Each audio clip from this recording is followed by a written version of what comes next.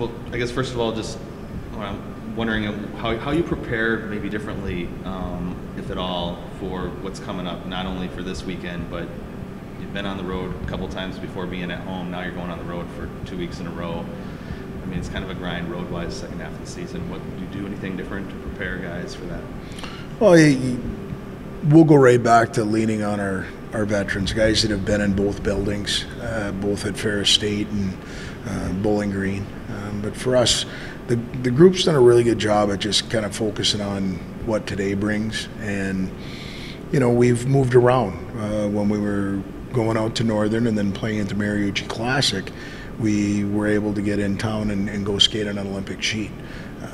This week we had an opportunity to come over and skate at ASA so that we could get used to the smaller ice sheet, the smaller area, which you're going to see in both buildings. So as far as prep, we can do that. We're fortunate with that.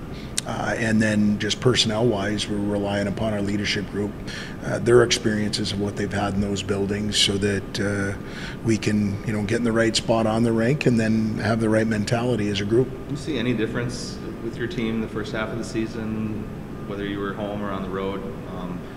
Played pretty well in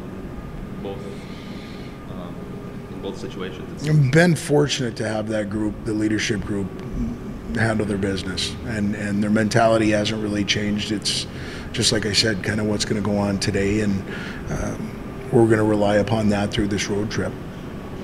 As far as Ferris goes, I'm the first time seeing them this year, and what do you know about them right now?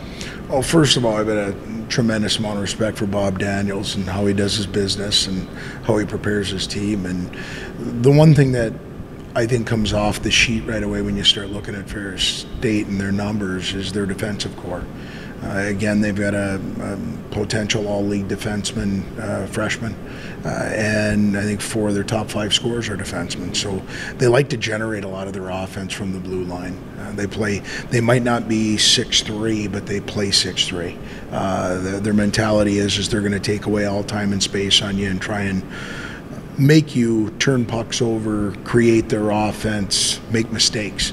And so we're going to go into a building that things happen really fast. And so our challenge is making sure that we react in an appropriate way. Have you had another place where that's kind of been the situation as far as things happening fast like that this year?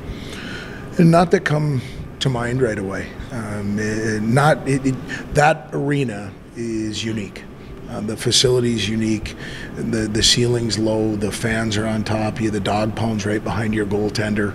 It's an environment that things happen in a hurry, and you better be able to adjust or you're going to be playing from behind, and you don't want to be playing from behind in that building.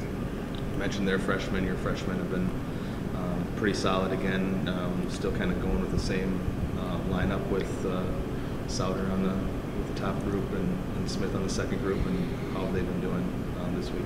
You know what? They've had a good string here from break on. I mean, obviously our entire team took Saturday off against St. Cloud, including the coaching staff, and so that didn't work very well for us. We got back on it on Sunday, and those guys have done a really good job at following the lead from our group up top. And for freshmen, they fit in very well, both on the rink, in the locker room. Our grades came out. The guys have done a fantastic job in the classroom, so they're minding their P's and Q's. We're excited about this road trip. Hey, so dating back to when the new incarnation of the WCHA broke and the rivalry that was instantaneous with Ferris State, does that still remain with the Mavericks and the Bulldogs, you think? Yeah, it does. We've got, when we go up to our lounge over at the Civic Center, and the guys are up there. There's a couple of photos of Teddy Bluger, Scrap, and Mott. So, yeah.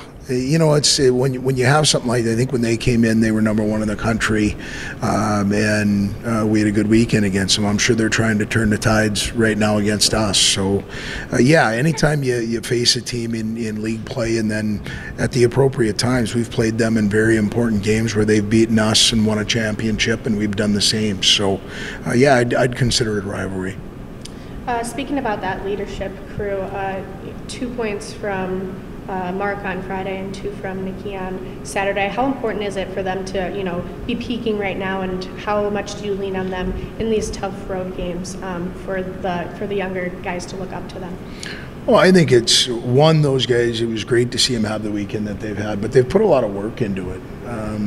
Really, our group, those two, Josh French, Parker Toomey, Connor Mackey, Ian Scheid, the older guys have really, it's been interesting since what happened against St. Cloud and how they've handled it. They've gone back to work, they've reset. You get into your senior year and you get to the second half, and all of a sudden you start thinking, wow, the 3.5 years have gone by fast. How fast is the last 3.5 months going to go?